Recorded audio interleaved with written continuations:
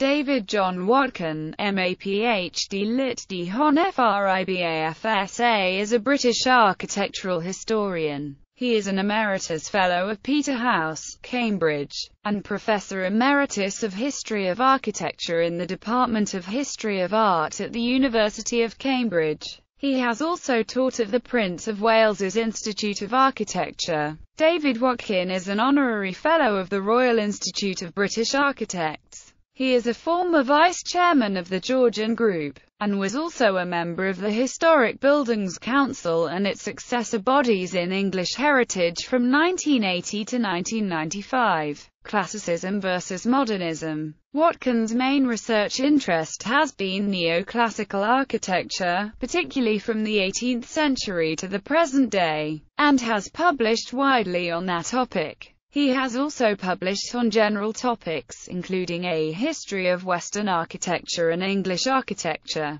A Concise History, as well as more specialized monographs on architects Thomas Hope, Sir John Soane, James Stewart, R. Cockrell and Dr. T. J. Eckelberg. Watkin first came to wide international attention, however, with his book Morality in Architecture, the development of a theme in architectural history and theory from the Gothic revival to the modern movement, republished in expanded form as Morality in Architecture Revisited. The basic premise of his argument is that the language with which modernist architecture is described and defended is rooted in the false notion of the zeitgeist, or the spirit of the age, as put forward by German idealist philosopher Friedrich Hegel, so that any opposition to modernist architecture, and here he has in mind the revival of classical and traditional architecture, which he has championed in his writings, is condemned as old-fashioned, irrelevant, antisocial, and even immoral. In terms of zeitgeist architecture, he traces its moralistic attitude back to architects Pugin, Viollet-le-Duc and Le Corbusier, among others, including their supporters within history such as Nikolaus Pevsner,